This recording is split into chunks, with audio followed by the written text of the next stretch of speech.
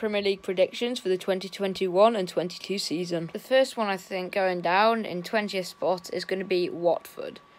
Personally, I think because they haven't got a strong team, they've been relegated to 2 seasons ago, and now they just come back, and I don't feel like they're going to make any good changes to their team.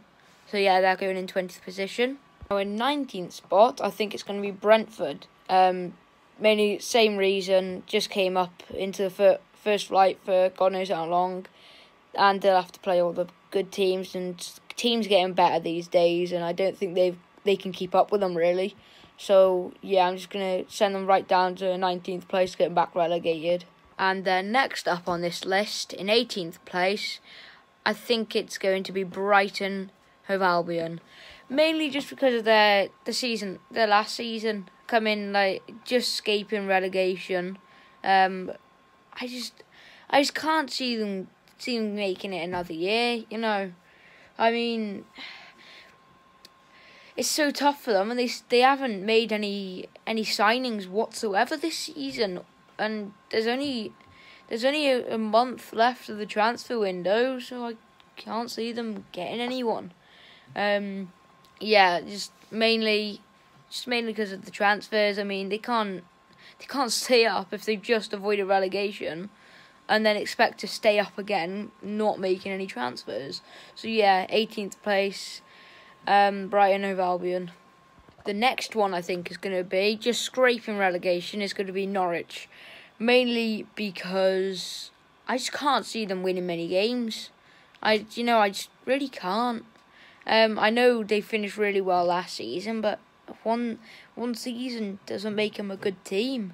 And they've only been in it for 1 year, and most of the teams that are in it for 1 year, they just go out. And I know I'm being really harsh on them. They did really well, but they can't carry on. I mean, they're probably not going to lose some of their players to young players to big clubs, like loads of other teams have. Jack Grealish is probably going to move on either this season or the next season. Harry Kane's going to move. So yeah. And then next one up on this list is Newcastle.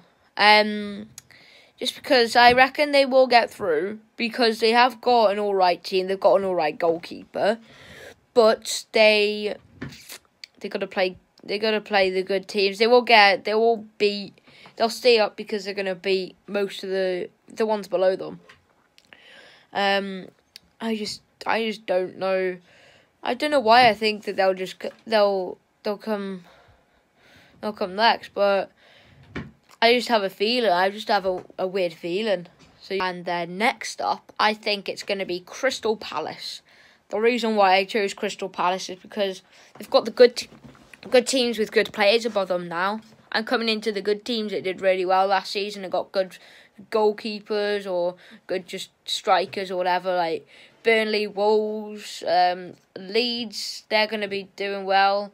Then you've just got Wolves, Leeds, West Ham, and it's just got loads of them. And I don't know whether they've made any transfers. I haven't really had a look, but yeah, I'm just going to choose them. And then next up, I'm going to put Southampton, mainly because they've only got one player that can do it. It's Danny Ings, and I'm coming into the good teams. I just said that before. I just think that they'll do all right. They'll come about the same as they did last season, but yeah, I'm just going to choose them because they're not as good as the ones that I'm going to above. So yeah. And then in 13th spot, I'm going to put Burnley. The main reason for this is because Nick Pope is going to get them so far up. He's going to be really good next season. He was last season. And you've got better teams above them, so they can't go much higher. Yeah, it's just the main reason I'm going to choose them. Next up in 12th place is going to be Leeds.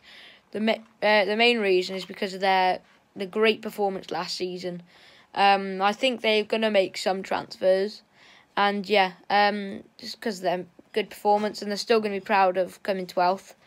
The second season in top flight for a while, and they're gonna do really well. Hopefully, I don't want to see them get relegated because I really like Leeds. They're a good team, and they've come all this way to last season to get really well. So hopefully they don't do the same thing that happened to Sheffield United. And now in 11th place is Arsenal. Well, simple really. They're not a good team. They're not as good as what they used to be. And there's no point in me saying that they can become better because they can't. They're only good players. Bukayo Saka. All the refs are just shambles. Now then, we're in the top 10. This is where things are going to get tricky. But who I've chosen 10th place though, pretty much the same as last season, is Tottenham. Mainly because they're just not. They're okay, but if I can see Harry Kane leaving last minute, I can.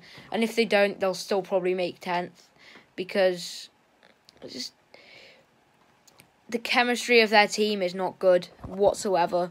They make stupid mistakes. Their keeper's getting old. I know he's a good keeper, but I just don't see them winning it. I just don't see them getting higher than 10th. I'm sorry, all you Tottenham fans. Next up is going to be Everton because Everton are not. They're okay.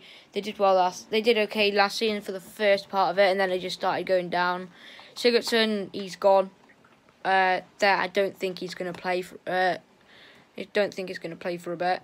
And their keeper, I know he did really well, but he only does really well for England. So that's just the reason why I chose 9th for them. And then next up, I think, is going to be Wolves. They've got a good team, so I think they're going to make it high up the table like they usually do. But they usually go down at the middle of the near the end. So that's why I think if they carried on going how they started, they'd probably end up 6th. But they're not. They're just going to end up 8th, in my opinion. Next up, I'm going to say West Ham, mainly because they lost their best player. But they're still going to do well because they still got another player. Lingardinho, he's gone now. He should come back because he's not going to get any game time. He's got 3 really good midfielders there already. He's not going to get any game time, so he should just leave. He should put a transfer request or a loan request. I reckon it should be a transfer request. So yeah, that's up to 7th place. Next up, I think, is going to be Aston Villa. One reason, really, Jack Grealish. They would have come higher last season if Jack Grealish didn't get injured. So yeah, just going to say Jack Grealish straight up. Because, I mean, they're a great team when they want to be. I mean, beating Liverpool 7-1, I hate to admit it, but they were by far the better side on that night. But then we beat them 2-1 when they weren't in good form. So yeah, that's why I'm going to say Aston Villa in 6th place. Now 5th, the big one, is going to be Leicester City. They always start the season really well. Middle is really good. And then they just start going on a downward spiral. I really want to see them in Champions League, but that won't happen because you've got the likes of United, Chelsea, Liverpool and Man City above them. So now it's coming in to the top 4. Now then, the big one, top 4. This was a really hard decision, these 4 teams, but in 4th place, I'm going to say Chelsea. They've got a good team, and I think they're going to do really well. But if Timo Werner can't score, then I think they're still going to come 4th because of the likes of Hakim Ziyech and Kai Havertz, and then their defence. So yeah, this is what I'm going with 4th place. Next up is going to be Manchester United because they're 2 good signings, Jadon Sancho and Rafael Varane. They're the best signings they could have made.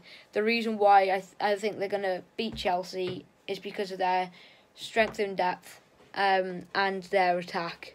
Their attack is going to be so good next season. Jadon Sancho is going to be scoring left, right and centre. Rafael Varane is going to be such a great defender for them. That's so top 2 now. Next up is the last 2. I think everybody's going to put these as the last 2. 2nd place is Liverpool, mainly because they've got Van Dijk back. They have and Van Dijk is the key to their good play. So I'm just putting them into second spot.